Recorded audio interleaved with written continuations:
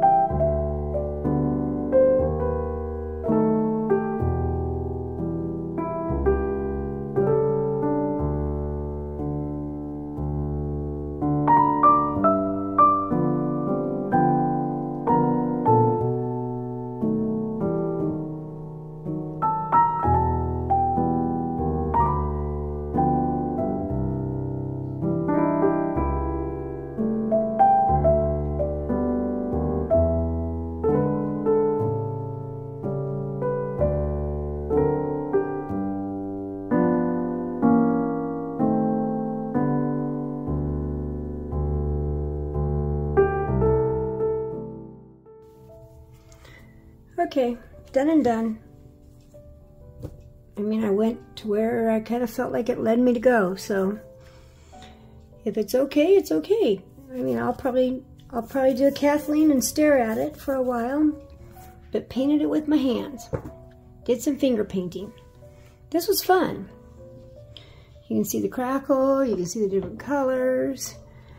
I probably next time will do something with a lot more texture and motion to it. So this was really fun. Thanks, Mina, for picking this. And check out Nate's Patreon group. The link will be in my description. There was artists before me, and there'll be artists after me. Please check them out. Please go check out our lovely Mina. I'll put her link down below too. And wherever you are, have a lovely evening, morning, afternoon, night.